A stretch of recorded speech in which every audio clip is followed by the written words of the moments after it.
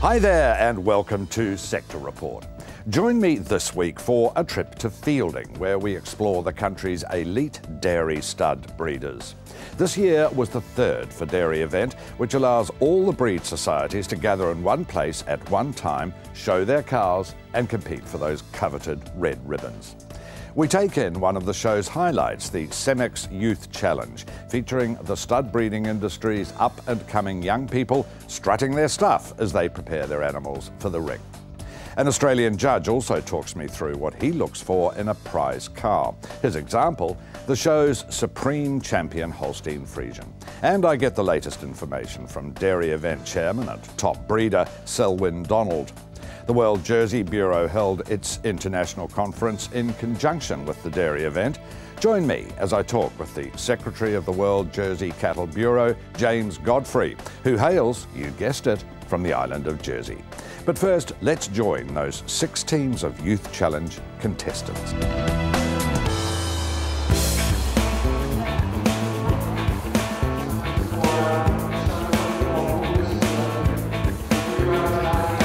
A scene that's nearly as old as agriculture itself in this country, bar a few differences in dress in the ring and the latest in technology. On display, the cream of our stud dairy cows and their proud breeders.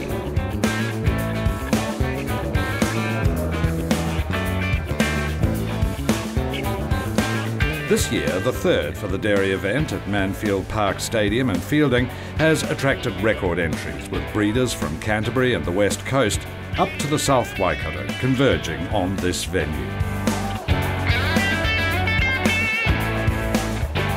This year's dairy event also coincides with the World Jersey Conference show, which brought 100 delegates from 17 countries. So that gentle and popular breed had a high profile here.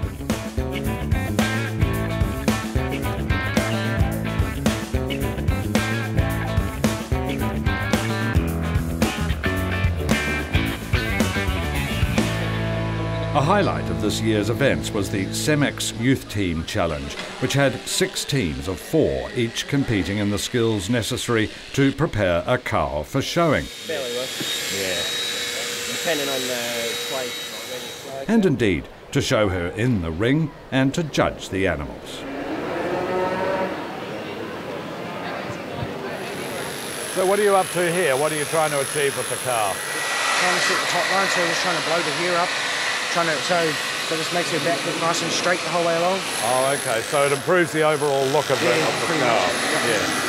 So basically, she's getting a blow dry. Hello, girl. Lick me. Here we go. Ooh, that tastes very strange. So what are you trying to achieve with this cow? What I'm doing at the moment is sort of what you call a top line. Trying to sort of blow it up and then cut it out so it's straight across the top. Gives the cow a lot of balance. So is it quite tricky to do? I wouldn't say it's too bad, but she looks like you can have your moments when the cow's moving around like that. Yeah. Well, she's a pretty young animal too, isn't she? Yeah. So she's going to be a bit skittish. Yeah. They learn a lot of valuable skills. It's not only just showing the cows, it's they've got to work teamwork, they're really going to learn communication and have an idea of how the animal's going to look at the end and set about doing it. And also it seems by talking to a few of them, also handle some pretty skittish animals which aren't really enjoying the experience much. That's probably right, and that's part of the teamwork and knowing how to handle animals. And they're extremely good, each of the group, if you watch where the animals started, they've all settled down, they've worked good as a group and they're starting to get them looking pretty good by now. So how are they comparing to previous years so far? I mean, I know we're only in the first stage. I made the interesting comment on the microphone a minute ago. I thought the first thing that I noticed was they were prepared. And the preparation each year gets a little bit better. I think the competition's very close and they also know that they need to do a good job right from the start. There's many different facets in the competition, so you need to do every bit good. What are you doing here? Just spraying Clear Magic in the tails. It's stronger than hairspray, it won't rub off. It holds the tail in no matter what. Keep it all fluffed up. The judges like that, do they? Well, I do. You do? Fair enough. Well, she's only a yearling? Yeah, she would never have been clipped before. No. She's only just been broken into the halter as well. Right. so it's going to be, she's not going to be too happy to begin with anyway. Is it quite tricky to do this around the head? Not really. Oh, it's just a lot of angles that you've got to go on. Yes, it's got a lot of curves there. Goodness me, just watching you here, the attention to detail on a cow's ear is unbelievable. Why are you being so fussy? Because we're getting judged for it, so I really want to get it clean and not let the team down. But would you normally get it to this standard if you were just showing it? Depends how good the animal is and how keen I like it. So have you found it quite tricky to get the animal up to the standard that you want? Oh, not really. We practice and we do quite a bit of clipping separately, but not really all together. Right. So how much practice would you do? How many weeks before this? Together? Yeah. Not at all.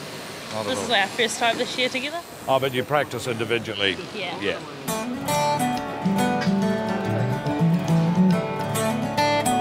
Time's up for this, the first section of the challenge, prepping the cows for showing. Then it's the turn of the Australian judges to tell contestants what they think of their skills. Jim Conroy talks about one group that had a small crisis when their cow became distressed and tangled up with the stall. The good part about that was the cool attitude of the man up front who kept calling the instructions and kept everybody safe, and so that was a really high point from my point of view of this team, that whilst the heifer got quite distressed and got tangled up in the crate, the young man up front kept his cool, called his team members what to do, and that was a very, very positive part of the deal for these guys. On the animal itself, I think they've done a good job. They've assessed the animal out quite well.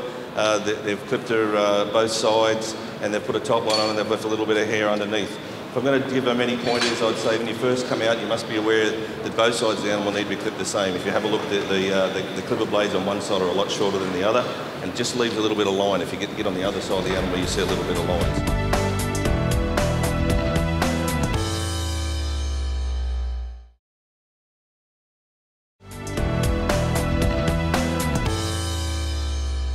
Welcome back. Well, we've seen the cows being prepped for the ring.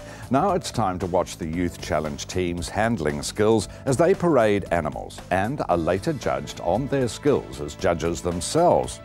And later, Australian judge John Gardner talks us through what he looks for in a Supreme Champion cow.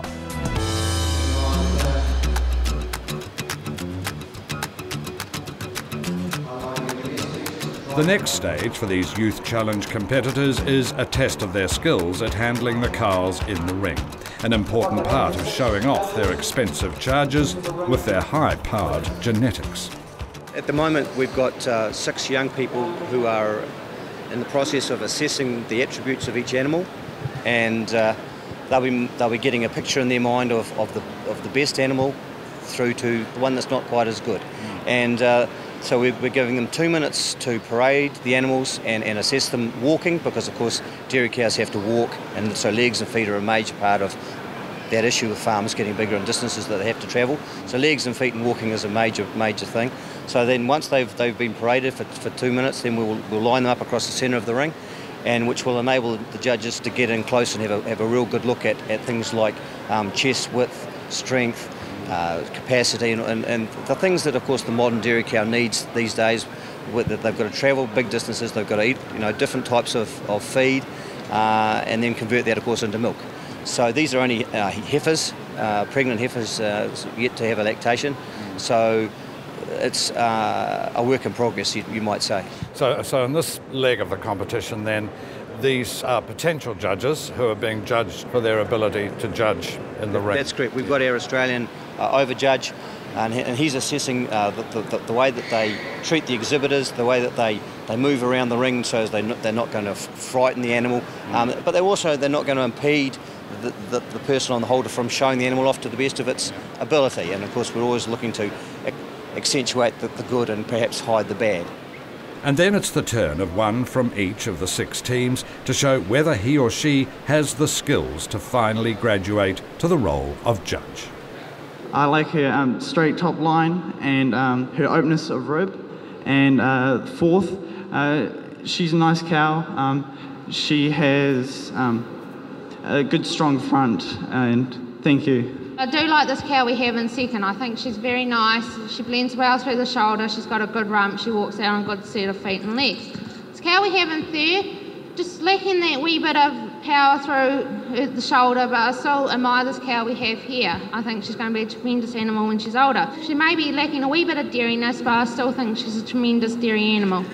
I really like this heifer. She's tall, she's long, she's dairy, and it's just the length and the height that gets her over this heifer in second. Also, I give her the slight advantage in the pin setting and the third placement than the cow in second.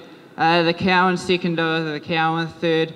I think she just shows a wee bit more cleanliness down through the thigh than the cow in third. Also, I give her the advantage. She stands higher on her pastons than the cow in third. I congratulate the young competitors and the placings and the reasons that they've given why they've placed their animals 1 over 2, 2 over 3, 3 over 4.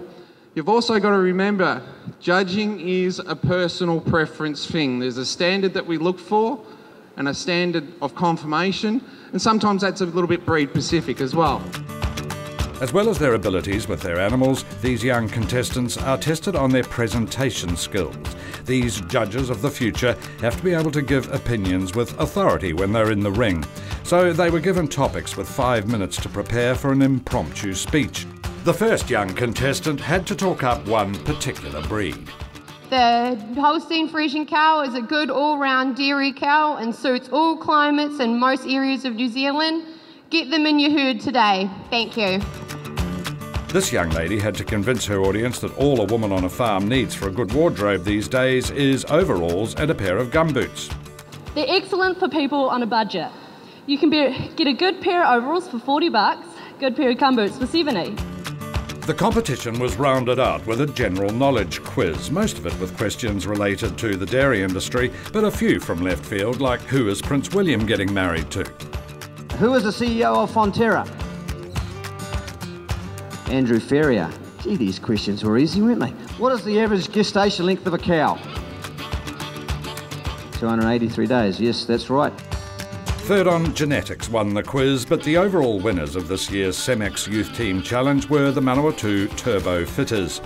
A demanding test of human skills, but hey, what about the animals? What does a judge look for in a pedigree cow?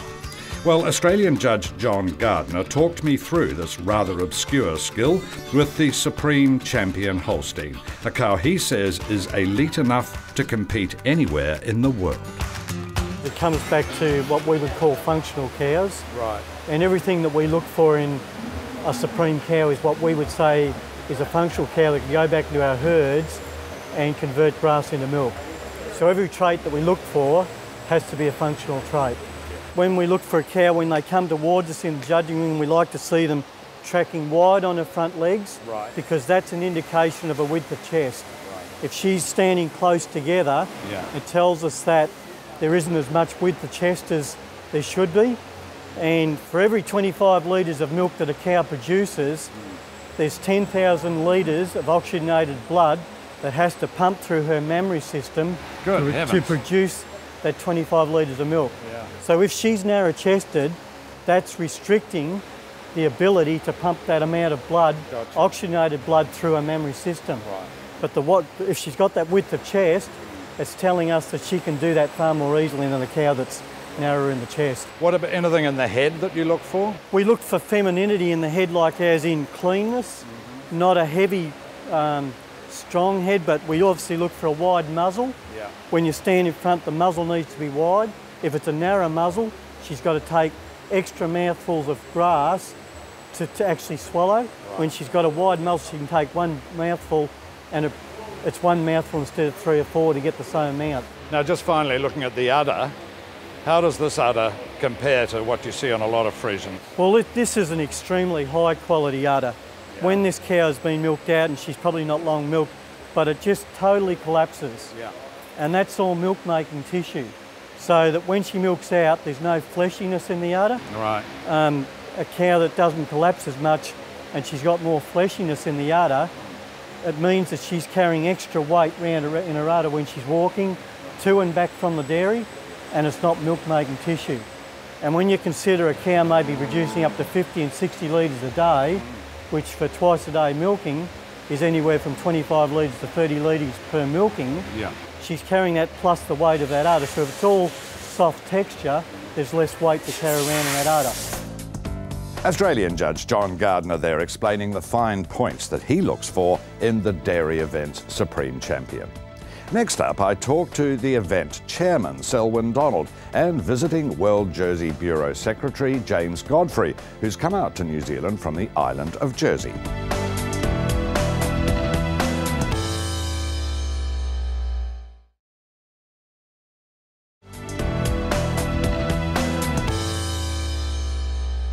Well, welcome to Sector Report here on Country 99 TV, Selwyn. Now, just before I went out and got you to bring you in, you were staring fixedly into the ring and told me that you'd in fact just won the Ayrshire Supreme Award for the whole show. That must be making you feel pretty good. Yes, it's correct, for my daughter and her husband. They won the Supreme Ayrshire exhibit of the show for the dairy event. So, yeah, very, very delighted for them and for us as well. And you've won a few other top awards during this show. Yeah, we've actually had a great day, both with the Ayrshires today. We've had a couple of prize winners, and we've also had a really good day with the Jersey cows yesterday.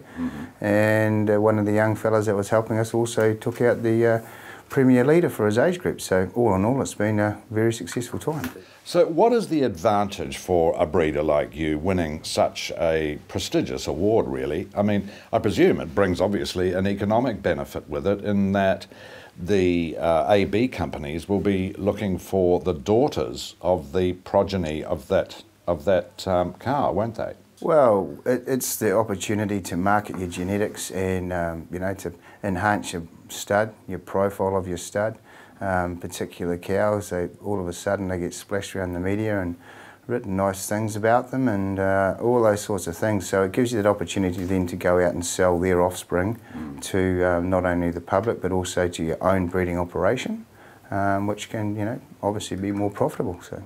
For those of us who don't really understand the intricacies of this breeding sort of top pedigree cattle, I take it involves flushing embryos, and there's obviously a lot of emphasis on the male progeny. Male and female, because obviously people want to get their line of the family as well. So yeah, once you get, you know, recognition and success like they've had, well then it gives you more of an opportunity to flush them, to get the embryos out of them, implant them, and then people buy and yeah, so it's a win-win for us, but it's also a win for other farmers to enhance their breeding operations. What's the success rate with flushing in terms of taking hold? Look, you can flush a cow out and get absolutely nothing, or you could flush a cow and get 20 or 30 eggs.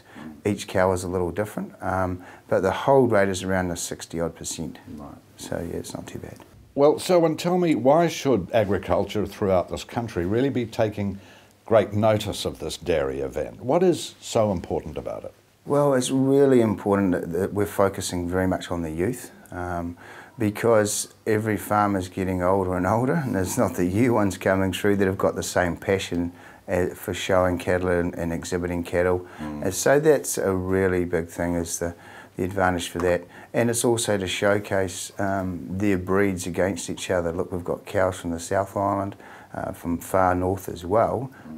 So it's like the old test match rugby sort of thing, and everyone comes and they want to win. So yeah, and I think that everyone wants to come along and see, you know, the good cows out on display. Is showing cattle an important part of the dairy industry overall, do you think?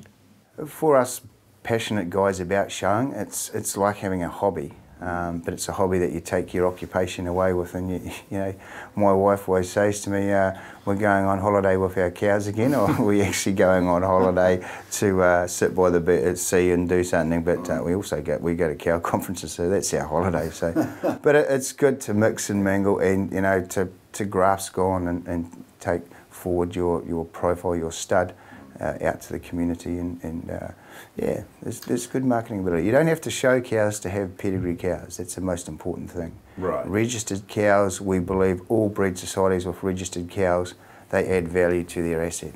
Do you think among rank and file working dairy farmers there is enough awareness of the importance of breeding and genetics? Everyone has different philosophies on their breeding, but a lot of people now are swinging back to looking at how these tremendous cow families and the production with amongst some of these elite herds around New Zealand, how they've got there, and they're starting to sit up and take notice. Well, in the past, of course, breeding has been a bit of a hit and miss affair, but of course science has got itself heavily involved now with genetics and, you know, DNA science. Has this had much of an effect on people like you who are professional breeders? Oh, certainly it has helped us immensely. You know, when you've got the recording, the milk recording and the DNA profiling, you actually know what you are buying off an AB company, this way of a straw of semen, that has actually been DNA profiled, so you know it is exactly what it is. And with the genotypes, the milk and the, you know, all those sorts of things is very important. So yeah, it's something we look at all the time. Is crossbreeding a threat to the industry? I don't think it is. There is an element in New Zealand, and a lot of dairy farmers like crossbreed cows, and that's fine, but they've had to start from somewhere, and it's the two pure breeds that they've taken and watered down. I personally have no problem with the crossbreed breeding cows. Those guys are happy to milk them, but I'm happy to keep my cows pure, and we'll do so in the future. Well, that was Selwyn Donald, the chairman of the dairy event and also himself a top breeder. Next, I caught up with James Godfrey, who's out here from the island of Jersey. Well, James, welcome to the Sector Report here on Country 99 TV, and indeed welcome to New Zealand. Now, my first question obviously is about the Jersey breed. Now, you come from the island of that name, but I suspect it's not just patriotism that lies behind your enthusiasm for this particular breed of cow. So what is it that's so great about the Jersey, particularly when you compare it to other breeds? Well, thank you very much, and I'm delighted to be here. It's my first time in New Zealand, so it's been a really interesting experience for me. What is it about the Jersey breed? Well, it's not the fact that I come from the island that in any way colours my opinion on it, although it, yes, I have perhaps more of an affection for it than more commercial people might do. Yeah. But what we've found is all over the world that the Jersey breed is in a growth situation. And it's in a growth situation because of a number of factors. It's the efficiency of the breed, the ease of management of the breed, the healthiness of it, the fertility. There's a whole range of factors that are making commercial dairy producers take a second look at the breed, and many are converting over from breeds that are perhaps more common now, maybe the Holstein Friesian. So the Holstein Friesians that we have here in such numbers, they'd be too big? We're finding, I suppose, many of the breeders who've converted from Holsteins into Jerseys have done so for reasons such as, you know, the breed is getting bigger and bigger, getting harder to manage. In some countries, particularly Europe, where buildings are constructed around a certain size and are very expensive to construct, having built cubicle housing for a certain size cow, if that cow is getting bigger and bigger, they're faced with a real problem on animal welfare grounds and various others. So they're looking back at the Jersey as being an easy managing cow that produces a high volume of milk, particularly the modern Jersey does, and also high components, it's worth more to processors, and they're getting better profitability out of it. Have you found that in this country? Yes, I mean, clearly we've mostly been on Jersey farms, as you'd expect, but those people have had Jerseys, or some of them are in mixed farms, or they've got the Kiwi Cross as well. The Kiwi Cross seems to be making quite a lot of ground over here. The Jersey element, I'd suggest, is the reason why it's making a lot of ground over here. But they're also keeping more and more Jerseys, so I think it's a common theme throughout the world. Now, you're secretary of the World Jersey Cattle Bureau. Can you just tell me what that particular position entails? Well, the World Jersey Cattle Bureau is the sort of umbrella organisation for all the Jersey breed associations around the world, and we've got about 34 members. And my role in that is one of coordination. We meet every year in a different country. Every 3 years we have an international conference, and we're delighted this year to be here in New Zealand. And we work in a number of different areas. We're looking at classification traits across countries and getting a better understanding of different systems and communicating that to Jersey breeders. But also we're looking at things like breed improvement programs, how different countries can work together, particularly with regard to emerging technologies such as genomics. We need to sort of work together, we need to pool our population data in order that we can identify the best individuals and make the maximum progress within the breed. Now, of course, science is much more involved in breeding these days than it used to be, particularly with genomics. What sort of influence is it having on breeds such as yours? I think it's having a growing impact with everybody. I think all cattle breeders are paying attention to genomics. And I think it's fair to say that it's still relatively early days. Sort of feet in the welly boot farmers perhaps looking at it with a bit more caution. There are many breeders I know that are embracing it fully and see it as the new technology for the future. And it's certainly being talked about at our conference as being the greatest revolution in cattle breeding since the introduction of AB. Really? James Godfrey of the World Jersey Bureau there. I'll be back soon with our next show. Remember, you can catch up with the latest from Sector Report on our website. See you next week.